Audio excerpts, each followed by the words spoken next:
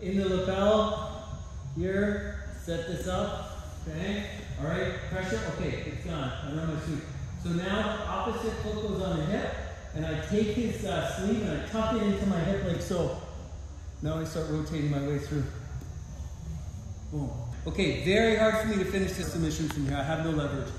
I need him flat. So I grab and I pull myself up. Now, the way that I like to do it, again, like a C, and I switch my grip because I'm gonna pull him with this arm. But I need to make sure he doesn't roll.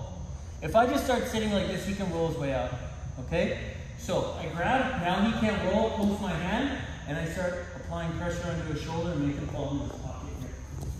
Boom, he has no choice but to fall. Okay, I underhook his far shoulder, and then I sit up on an angle like this to finish. Make sense?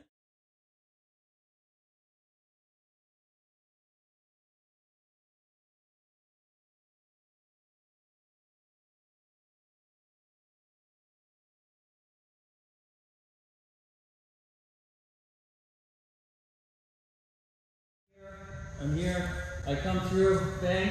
Now as I try and sweep, James is gonna just lift that foot up, James. Okay, very common.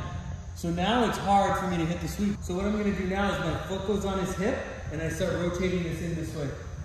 And I start setting up Omoplata. All right, come on. All right, shoulder lock. Now I make sure that I'm holding over his back so he doesn't re-roll. I like to switch, again, if I want something to fall into a pocket, I like to do those C steps. Okay, I'm doing the same thing on the ground. My body like to C towards his head to make him fall, like this. Boom.